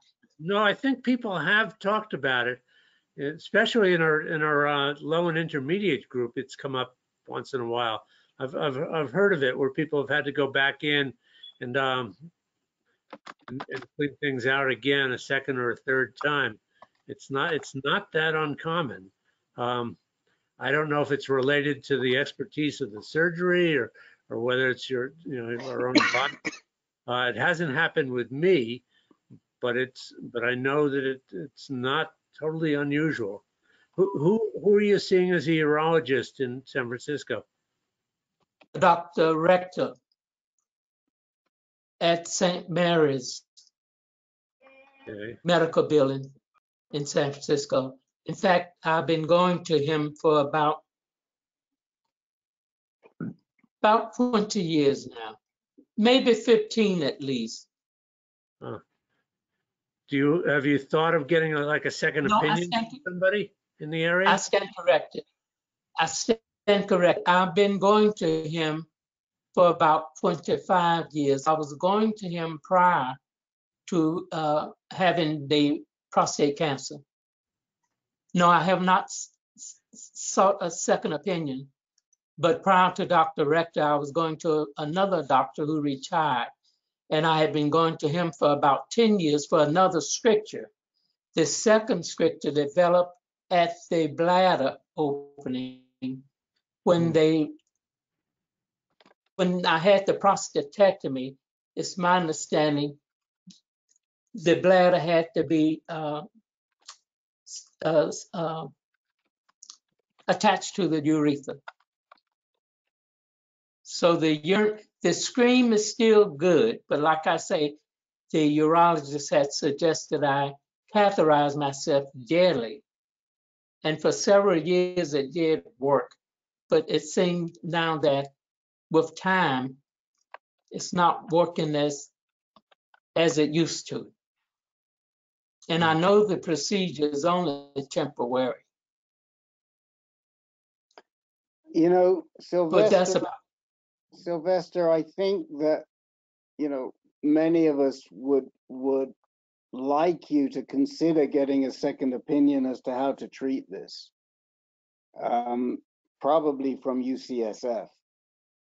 And we have good enough contacts at UCSF that we can get you, we can make sure you get to the right doctor, Peter Carroll or Matt Cooperberg or one of those guys. If you would be willing to consider that second opinion, reach out to us and we'll see what we can do to make it happen. Sure, I don't have to consider that. I will get a second opinion. I don't mind that at all. And I'll send you an email and perhaps maybe you can provide me with some of the names at UCSF. Yeah, send it to me and copy Joe Gallo. And between us, we'll see if we can either get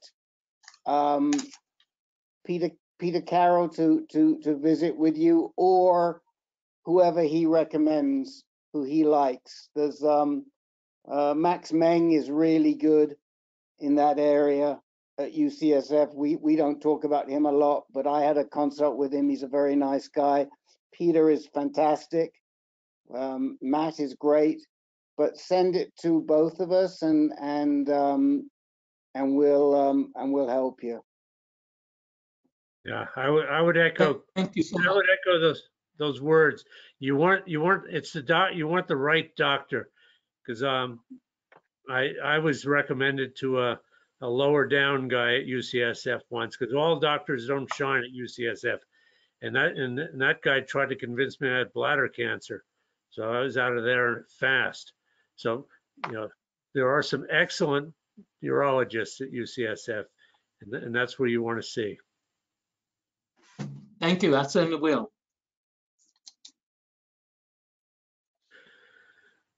Frank Fabish. Quick update. I finished my chemo, my 6th treatment, and just over the last week, the side effects have begun to ease off, and part of my taste has begun to return, which is very welcome.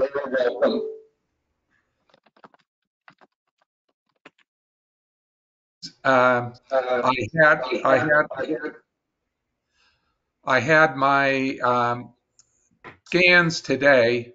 Spent 6 hours at the James and had my nuclear bone scan and 2 CT scans. I've received one result back on the bone scans, and they didn't reveal any lesions or any mets in the bones. I haven't. Wow. Yeah, which is great news. I haven't received anything yet back from the CT scans and the nodules on the lungs. But the first result was very welcome, and I was very pleased with that. Next week on Tuesday, I go into my oncologist, and we will review the results and what will be the next steps in the treatment. Wow. I mean, that's really great, Frank. So and remind us what there were spots before you started, correct? Yes, from the Axumin PET scan that identified them in August, there were three nodules, all about 1 centimeter in size. Before I started the chemo in January, I had a second set of CT scans, and they showed there was no change in the nodules, and then we went ahead with the chemo in January. So waiting for those results, but next week they'll do another blood workup with PSA and testosterone, and then a full-blown meeting with the oncologist. Okay. So did you have any, I know you had the lung nodules before, and you're going to have to wait for the CT on that one. Did you have anything show up on the bone before? No. Okay, so No, in other words, didn't have any, but it also showed there wasn't any further metastasis from the nodules to the bones. okay, so okay, so basically, I guess what we're hearing is that nothing's changed in the bones, and we're waiting for the CT scan to see if those lung nodules shrunk. Is that right? Correct. And are we That's the big question. And then based upon that, what will be my oncologist's marching orders for further treatment after we see those results? Well, don't make us wait a whole week. You send us an email so I can tell my guys how if those nodules have gone, I want to hear about it. Okay? Oh yeah, I'm certain that'll be a very happy time. But again, I can't offer any opinions until we see the results. Okay. I just excuse me 1 second, guys. Myrna, this is still the prostate cancer meeting. Your MS meeting will start in half an hour at 8:30. Just wanted to let you know. Okay? Come back exactly the same way at 8:30, and unless of course you have somebody in your family that you're taking care of with prostate cancer, you're welcome to stay. Otherwise, come on back at 8:30, and that's when we'll have our MS meeting, okay? There you go. And also on another happy note, I'm growing a little bit of peach fuzz, and the hair is returning. Okay. Listen, take a look at our poster boy here. Yeah. Take one good look at our poster boy here, and look at all that hair that he's got.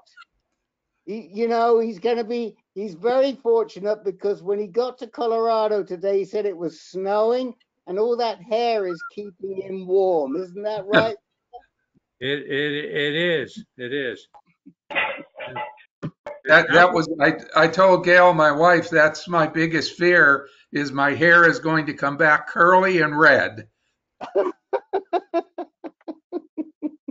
I don't think Albert Einstein ever went through chemotherapy.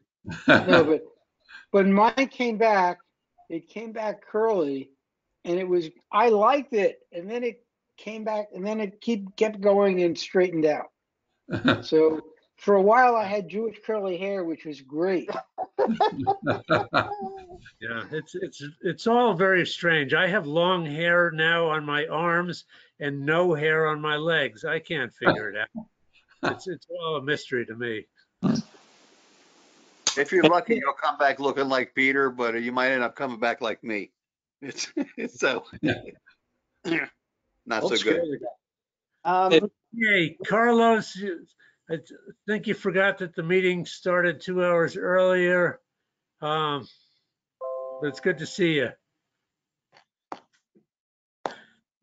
Has anybody else, I think I've caught everybody, but does anybody else have anything? Russ, Carlos, Russ, I haven't talked to you yeah, I can give a quick update. Do it quickly. Yeah, just quickly. I met with went to Dana-Farber Boston today, more related to my kidney, and Dr. Chang, who's a kidney expert. We've decided to stay on active surveillance for another year. My other urologist who did my prostate surgery wanted to go ahead and do surgery sometime in the next couple of months. So that's why I got a second opinion. I'm sticking with Dr. Chang down in Boston. And the other thing I wanted to bring up is I was put on testosterone patches 2 weeks ago. And it's kind of a controversial treatment post surgery, radiation, and ADT, but my testosterone level was very, very low, and that's why I lacking energy and all the other good things that come with it.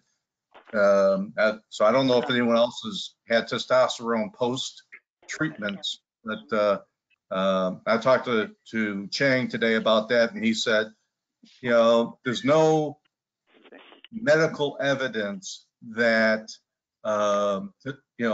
taking testosterone will do anything to promote the return of prostate cancer, as long as you're keeping a PSA level, getting checked every 3 months like I am. So that's just the 2 quick updates. Is Chang a urologist or is he a GU med-onc? He is a urologist that was referred. Dr. Roberts is my medical oncologist at Dana-Farber, and he referred me to Dr. Chang, who's one of the top kidney guys in the Northeast. But he's a urologist, right? He's a urologist and surgeon, yeah. Right. Now, I'll come back to the T, but Joe, your name came up earlier in a conversation with Joe Mergia. Would you recommend Dr. Roberts?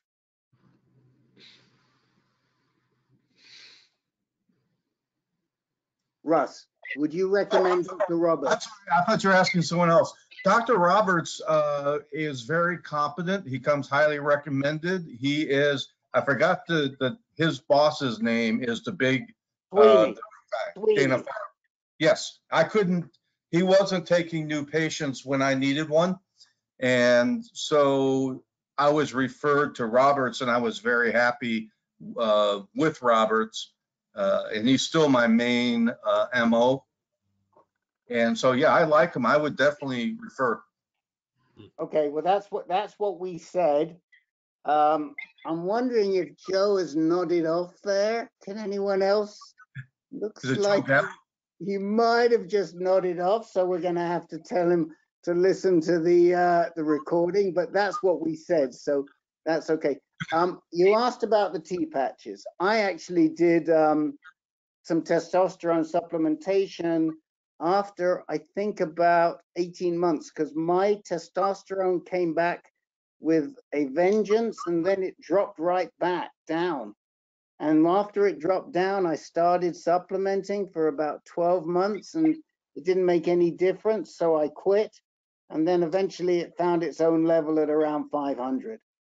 And I just don't know about the literature on whether testosterone supplementation impacts men with high-risk prostate cancer. There's been a lot of stuff written about it in the last couple of years. So, like I say, it's controversial, but it seems to be an upcoming trend. So I don't know. I'm going to see if so far it does seem to be helping, especially with the fatigue, strength, endurance. Maybe it's in my head, placebo effect. I don't know. I read an article about using it when abiraterone stops working. They've given testosterone to people, and it seems to recharge abiraterone after a while. Not familiar with the exact timing of it, but there was an article about it.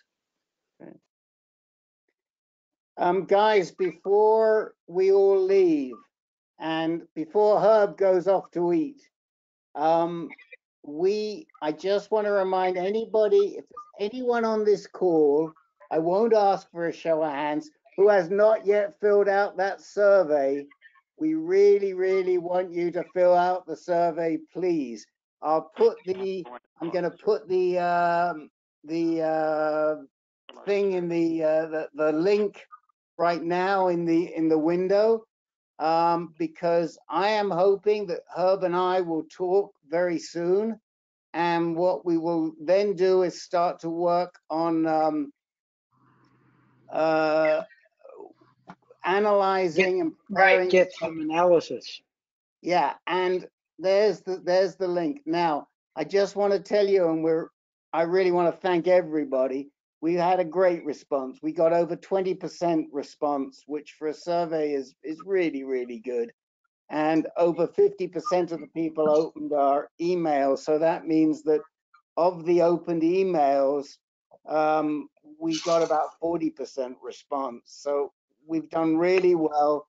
Herb's wife, who's a statistician at the NIH, tells us that we're in very good shape.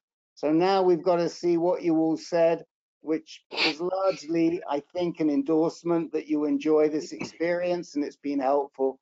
But we will share it with you once we get it. We're going to be making 2 posters, one for AUA and one for ESMO.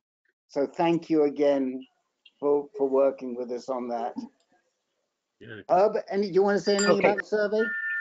No, I think thank you all for doing it, and hopefully we'll have some nice feedback to work with. Okay, guys. So this was one of those rare meetings where we had nobody new. So we had a chance to catch up with just about everybody. I don't think we left out anybody. We had one new lady, but we couldn't talk to her, so I'll have to send her a note. Okay. It was refreshing. It was kind of like the old days, like 4 or 5 years ago, when everybody kind of knew each other, and so it's good. It's good hanging out and getting a feel for where we are in our journey, and support each other. Are we completely out of time, Peter? No, go ahead. I have to go to the bathroom real bad, but go ahead. The gentleman's previous question on testosterone, I was going to ask my doctor before raising this to the group, but I've been on Eligard and abiraterone for 6 months now. My PSA is way down, and my primary physician, actually, not my oncologist, my primary said, well, we ought to know what your testosterone is. So they did my testosterone, and I just got the results on Friday, and all my testosterone levels are normal. They're not low. They're all in the normal range. That seems very bizarre to me. Yeah. I'm now almost a year off ADT, and I was still right around 200. Just even less than that was like 135, which was extremely low. You're talking total testosterone? Yes, not free, total. So my total is 765. Yeah. And you're a stud, man. No bragging. What did you say your PSA was? Let's see the pecs. Come on. What's your PSA? It was undetectable the last time they tested it. That's great. I think it's pretty scary. Shouldn't the testosterone be way down? Well, yes. Hold on a minute. Let me just clarify. I know you were taking Lupron and Abi. Are you still taking Lupron and abiraterone? Yes. Yeah, there's something not right there. I would be told. Who prescribed the Lupron and the abiraterone? Dr. Carducci at Sibley. Well, I would send a note to Dr. Carducci right away and tell him I'm on Lupron and on abiraterone. And when was this testosterone measure taken? Last week. I got the results. The results are dated May 3rd. Yeah.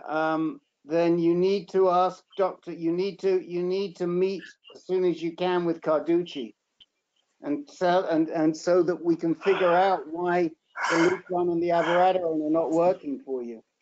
Yeah. Right. And I would put that as a priority, because there's definitely some. When was the last time you measured your Lupron, your testosterone? I think it was a few weeks before that, but something happened with that test result. I never actually saw that test result. Well, here's what I would say. And it's happened to some of our guys before. They could have mixed up the tests. I would go back and I get another test right away. Is it a standing order that you have for your testosterone? No. So who orders the testosterone test? Carducci? He did, but then this last one was done at the order of my primary, who's from a different hospital, although I had the test done at Sibley. Okay, well, you go back to your primary and tell him you want to retest, because it doesn't seem right that on Lupron and abiraterone that your testosterone is 750. Right. And you want to check that in case they got you something mixed up. Yeah, you might have got it mixed up with Sylvester Stallone's test or something. I hope so. I hope so, because I know that's not supposed to look like that. And they should have caught that. The doctor should have caught that. You know, as soon as they got the result like that, they should have said something's up and contacted you. I mean, that's very strange that they didn't call you back for another test. Yeah. But I was thinking of going to Carducci, not my primary, and saying, how can this be with Lupron and abiraterone? Well, let's say this. You definitely, I would not go to Carducci until you've tested it again, because it may just be an aberration or an administrative mix-up. So yes, you're right to go to Carducci, but I think if it were me, I would want to make sure, because it just doesn't sound right. Something's wrong there. Right. Okay. And you don't want to look like it's not you. It wouldn't be your fault, but for you to go to Carducci when it hasn't been checked a second time, you know, he's probably going to say, go check it a second time and then let's talk. Okay. Dr. Carlos, would you agree on that? Or what would you say if somebody came back to you on Lupron and abiraterone with a 750 testosterone? Your phone, I think your phone is muted right now. Gary, do you feel like you have a 700 testosterone, or are you dragging? I mean, what do you feel like? I don't feel like, I don't know if I ever had a 750 testosterone. Okay, well that's the telltale thing. I mean, don't. If you had 700, you would know it. You can lift the car up. I don't think it's real. I don't know what to think. Okay. I will get it retested. Good, and let us know. And if it retests at a high level, then definitely get on to Carducci right away. If it I want to say enjoy it while it lasts. God, I dream of that day. Yeah, I don't think it's real though, Larry. Unfortunately. It's not having any effect below the belt. Yeah. I'll be coming back to hear about this. Okay, guys, we gotta get off. There's another meeting coming on our heels. So thanks very much. Okay, goodbye, everybody. Oh, hold on. Goodbye. Thank you. Best of luck. Somebody just arrived, a telephone caller. A telephone caller just arrived. If you came in for the MS meeting, please dial back. And Mary, please dial back in about five minutes. We're just closing out another meeting.